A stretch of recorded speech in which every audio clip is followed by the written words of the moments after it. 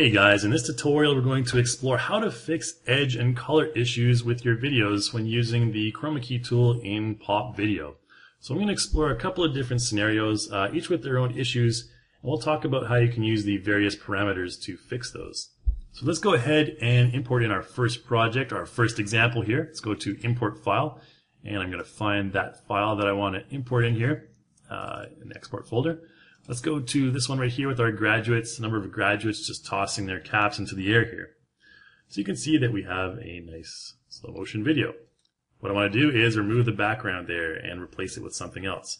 So let's go ahead and use our chromakey tool over here under the Edit tab.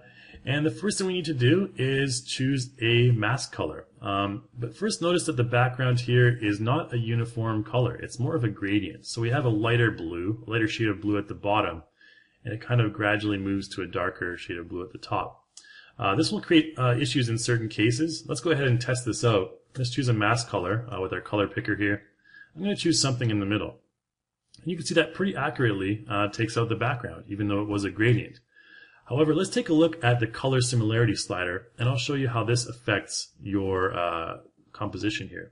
So if we move that color similarity slider down, notice that we're restoring more and more of the original background because the color similarity slider, if it has a lower value, it's becoming more picky about what it masks out. However, if it has a higher value, it's going to expand the range of shades that it's able to mask out. So we can take that to like even a level of 70. Looks like everything is covered. And you can see if we go into mask mode here, you can also use the 2 hotkey there. If we change our color similarity down, you'll see the mask slowly creep in the bottom there as well. So they're kind of drowning in a mask ocean there. Anyways, let's go ahead and bring that back up to a value of 70 or so, and that should fix the issue. You can also clean up their outlines a little bit by using the matte white slider in the mask settings. And we'll talk about this in more detail in the next example here. But I can take that matte white up to like, a value of 17. And it cleans it up nicely. And then we can go back to transparent video mode and give her a playback. And everyone's celebrating. Hooray, successful masking. All right. And if we go to our background options, we can choose a nice custom background color like this professional looking green here, forest green. I'm not sure what kind of green you would call this. But there's our example right there. And everything looks pretty clean, so I think that's a success. Let's move on to our next example. Let's change back to a chessboard background, and we'll go here to New Project. We don't need to save this one, and import our second example. Let's go to this video over here of a girl with a microphone in front of a nice uniform green screen. This one is no longer a gradient, so this is ideally what you'd want. But let's go ahead and try and chroma key this one, and we'll come across a couple issues. So if we select chroma key, it removes the background quite nicely automatically in this case. However, there's 3 different things that we want to refine here. The first is we see a little bit of a green color along the edge of her hair, a little bit of a green halo, which we want to get rid of. The second is the checkerboard pattern is kind of showing through her sweater, which doesn't really make a lot of sense. And the third is that we have sort of a gray outline that's kind of pixelated around the edge, and we want to kind of refine that. So let's address the first one, which is the green outline on her hair, and that can be adjusted using the color similarity slider. Again, so doing the same thing, kind of decreasing the color similarity just to a value of like 86. We'll pretty much get rid of that green halo and restore the original color. And let's take a look now at the checkerboard pattern on her sweater. Now, again, that can be fixed using the matte white, and I'll show you this time in mask mode here. You can see the result right here from our original chroma key. Not very good in this case. So let's choose our matte white slider and let's pump it up a little bit until we get rid of all those artifacts in the middle of the shadow right there. And I think that's pretty good. We've gotten rid of all that, and let's take a look at it in transparent video mode. Boom. So now we have the original color right there. Now, with edge restoration, let's take a look at the edge. So the outline of our character or the edge of our mask, if we use our edge restoration slider, you can kind of reduce that. You can take it down a little bit. Let's take it down to about 72. Now, I'm showing you the wrong way to do this first because I'm going to show you why in a sec. If we take the edge restoration down, sure, it gets rid of the outline. It looks a lot cleaner. But the recommended way to do that is actually to use our mask settings down here. So I've already, maximized my matte white as much as I want to in this case. We can actually counteract, we can get rid of more of that outline by using our matte black. So matte black will kind of expand the black area of your mask. You can see it slowly dissipate right there.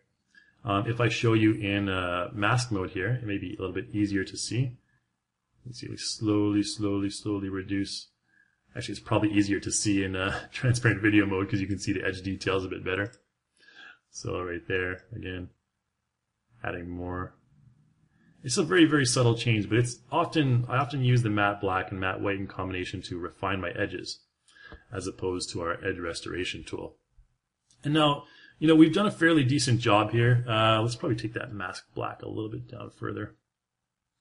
We don't want to get rid of that much of our original material. A value of like 70 would do. But now we want to kind of, it's a little bit choppy and edgy, so it won't look good when we composite it onto another video.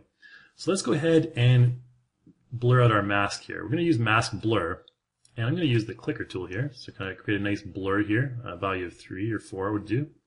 And that blurs out the edge nicely. So it kind of, fades into the background a little bit better. And if we find that this blur is, too thick, like it is right now, we can use the mask expand to kind of narrow that right there. So mask expand of like a, -2 or something like that. We can probably take that blur down a little bit, get a bit of a sharper edge there. I think something like that looks fine, and we get a nice clean edge right there, and everything's looking good. So let's go ahead and play back right now. Now when I play back, notice her right elbow, especially. There's sort of like a weird kind of thing going on with her right elbow, and that's because at the beginning we took our edge restoration. We used edge restoration to try to get rid of that black outline before we use the mask settings. And that can cause an issue because if we go to, I think it's somewhere, let's go to a frame where you can see a problem right there. Maybe something like, there we go, right there. Stop. Okay, so her elbow there is having a little bit of an issue. The mask is kind of tearing at the edge. If we go to mask mode, you can see right there, obviously, there's some tearing, and we need to get that fixed. So let's take our edge restoration and let's pump that up to 100. And you can see now we are restoring more of the original material. If we take it back down to 60 and we go into transparent video mode, take a look in this mode as well. Edge restoration, we're getting more of the original data right there, and a value of 100 looks fine and dandy. So I think that can be considered a success. Now if we press F3, notice because we did this at frame 32 we're at right now, if I go to the frame before this, it's going to, maintain the old values for edge restoration. And this keyframe here onwards is where we have those newer values. So from here, from frame 0 to frame 32, it's going to look like this. So what we can do to fix that is we can right-click on our keyframe in Key Settings and select Set as Global Key. And that'll apply that change to the entire timeline. So we just select Yes to continue. And now we have that issue fixed on from frame 1 all the way down.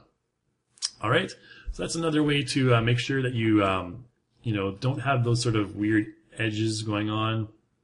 The mask tearing, anyways. Edge restoration can fix that. So make sure you have that value at a reasonable level.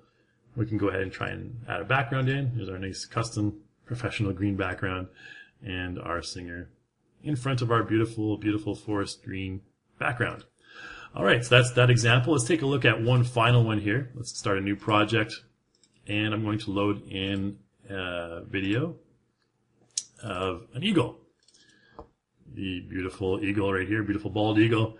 What we're going to do is go back to chessboard background for now, and in the edit mode, we're going to go to chromakey and quickly select our mask color, select the background, and get that out of there. Now in this case, we don't need to worry too much about color similarity. It's not going to have much of an effect. We can keep it at a value of about 25 right there. What we do want to do is try to retain as much of the feathering, the edge detail as possible. So notice that if we zoom in, we have, sort of this kind of pixelated outline right here, and we want to try to avoid that. We're going to keep the edge restoration where it is because there's no real tearing going on. We can also take the halo correction. We're not going to use it too much. Halo correction is used to desaturate the edge to remove minor green or blue halos. If you have a green or blue outlined halo on your subject, you can often use that. Transparency as well. We normally use it for semi-transparent surfaces such as hair and glass. It's not going to be applicable in this situation. But spill threshold. Spill threshold is used to kind of refine the edge of the mask. So if I take the spill threshold value up right here, notice that we're going to restore more of our original video. It's kind of easier to see this when you use it in alpha mode or in mask mode here. Right, so let's change to mask mode. Notice all this detail right here. Our alpha mask doesn't look too clean. So let's go ahead and take the spill threshold and see what it does here. Basically, it's refining that edge and creating a nice, sharper edge. So we want to take our spill threshold up to a value of what's that, 105 right now is fine. I think we have restored most of the edge that we want to restore, and we've refined that edge nicely. Now let's go back to our transparent video. The next item we want to do is we want to refine this edge again. And this is where our mask settings come in handy, again with the blur and everything. So let's try our mask weight. First of all, mask weight, we're going to change it up to a higher value here, just to restore as much of that original data as possible, original video as possible. And then we'll balance it out with our matte black. So our matte black in this case, we can pump that up and kind of get the sharper look right there. I think that's looking okay. And then we can, again, blur that a little bit. So let's blur it to maybe a value of 2, 3, 4. It's a little bit blurred. We can probably balance that out by decreasing our mask expand. There we go. I think that looks nice and clean and sharp right there. Again, this is too sharp, obviously, so you probably want to blur it to a level of about 2. I think this one looks the most accurate. So there we go. We have a nice outline of an eagle, and we can go to our background options, and I have an active image prepared that I can choose. Instead of our custom background, let's choose this active image, and we can see the beautiful bald eagle in its natural habitat. Although the lighting is obviously a little bit different, you may want to refine that, but we can play back, and we can see our eagle in its natural habitat again, just looking around for prey. It looks like you are the prey. But anyways, that's about it for this tutorial, guys. I just wanted to show you kind of a couple of examples of how you can refine edges, fix color issues in your backgrounds. The color similarity slider, obviously one of the more important ones, and your mask setting sliders down here, as well as edge restoration, spill threshold, very commonly used in a lot of cases. And so now you know how to use them if you ever come across those issues. Again, each video will be different, unique, and you'll have to use a different combination of values to fix the issues, but hopefully get through it, and hopefully you learned a lot in this tutorial. So thanks so much for watching, and check out our forums at forum.reallusion.com, and I'll see you in the next video.